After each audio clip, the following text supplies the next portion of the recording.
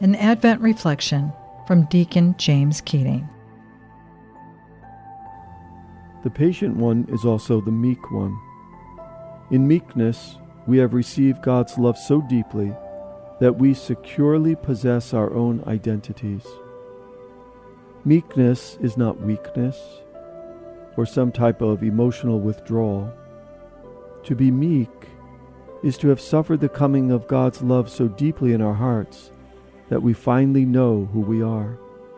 And so we are no longer motivated to act or choose out of fear or anxiety. These latter are the hallmark of impatient men. Impatient men choose out of fear or anxiety because they choose to relieve their fear, to console and diminish their fear. But in the meantime, acting out of fear negates the power of their acting, as it flows only from weakness and not the strength of being in communion with God.